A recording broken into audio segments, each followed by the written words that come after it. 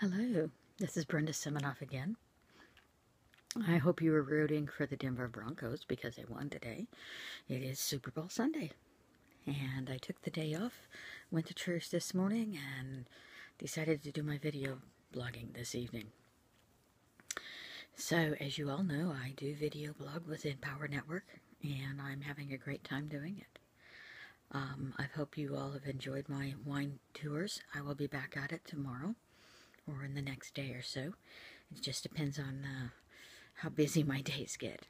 And I hope you've enjoyed the postings that I've put up. I want to take a moment and just say, you know, I have enjoyed it truly doing this. And it's so easy just to sit here with the camera and talk to it and having a good time. I like to get out a little more, and tomorrow though is doctor days, so gotta do those whether you like them or not. And at my age, there's a lot of them sometimes. But anyway, neither here nor there. I want to talk to you about old tales from my great-grandmother. I had the fortunate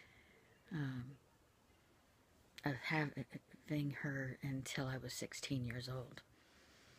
And so when she traveled to Oklahoma from Missouri, it was behind a Conestoga wagon at the age of 10 years old.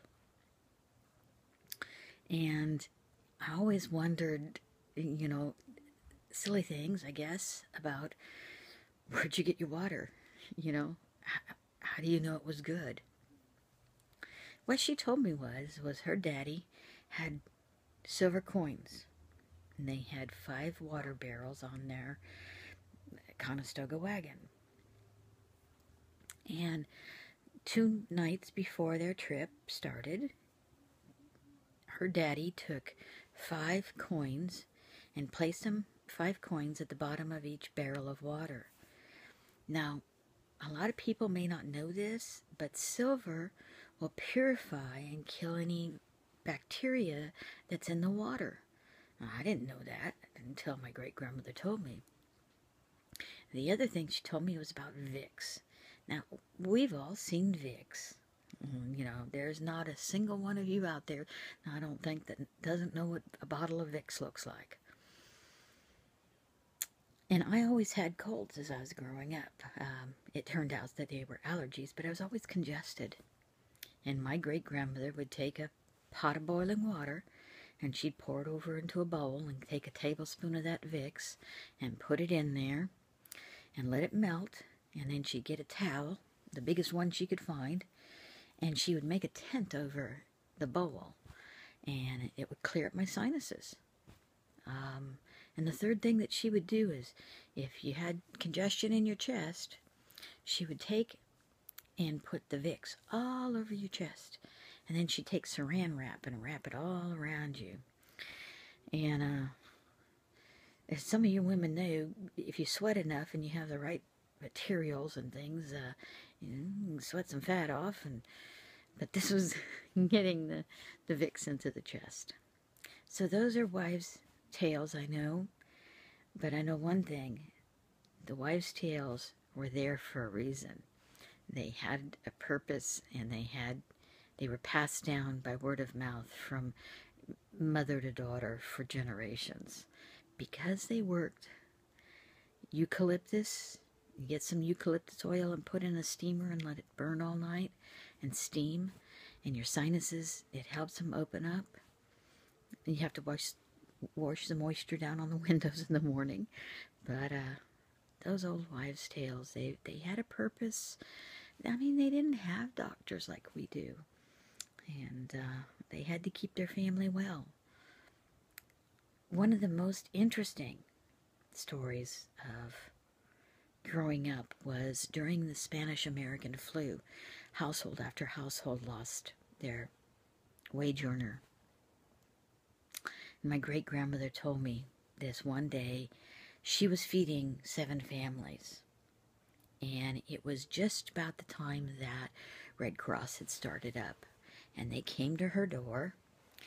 And the first thing that everybody knew about my great-grandmother is if you came to her door, you came intending to stay for a while, or you didn't come in. So she met the people at the gate and said, "Are you coming to stay for a while, or are you just coming to chat?" And the ladies said to chat. She says, "Well, I don't have time." They said, "Well, we just want you to donate to Red Cross." And Grammy says, "Ladies, if you will donate to these 7 families, then I will gladly give you money." She says, "But since I'm feeding these 7 families every day, if you're not going to be willing to help, then I think I would ask you to be on your way." And what she did was she would get up at 4:30 in the morning, and she would cook. And she would have her special little pails, and she would have Grandpa take them down to each of the families as he went to work. Then at night, when he came home from work, Grammy had cauldrons going, and in the cauldron was boric acid and lye soap that she had shaved off. She made her own lye soap. And she had 2 cauldrons. One were for dishes and one was for clothes. And Grandpa, he'd put all those dishes in those cauldrons. And then Grammy had an outdoor shower. Now you think Hawaii's got something on outdoor showers? My Grammy had them beat long time ago. So anyway, Grandpa would go in and get into the shower, outdoor shower, and Grammy always had his clothes all ready for him.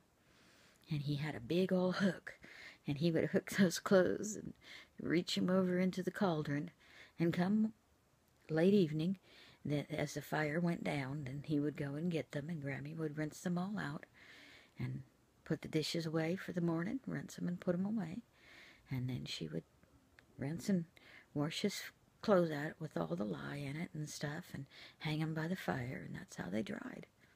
No wash machines, and things back then. She just boiled the heck out of them. Now, I never asked if they used colored dyes in their clothes, because I know my Grammy, and she was pretty... She didn't like a lot of color. They wore dusters. She didn't... I think she was 81 before she wore a pantsuit. And she was 81, I know, before she ever flew on a plane. If God had meant for people to fly, he would have given us wings. But she enjoyed her first flight so much that she would always go every summer from Santa Rosa, California to Oklahoma City. Now that's a very long drive, and she did it all by herself in a 1957 DeSoto, pink and white, with black interior, cloth interior. And she drove that thing until she burnt the engine out, and she broke down in Needles, California. And then she got on a bus and went on to Oklahoma, and her sister put her on the plane. And ever after that, she flew. God gave her wings. She might as well use them. So, anyway, God bless and have a great day. I hope that you were rooting for the Broncos and that they won for you, as we know they did. And the reason I blog, I have post-traumatic stress syndrome. It helps get me out of the house. And if you need to make extra money from home, or you just need to get out of the house, click on the button below. We can help you make the money. See our income disclosure at empowernetwork.com income. And we're for real.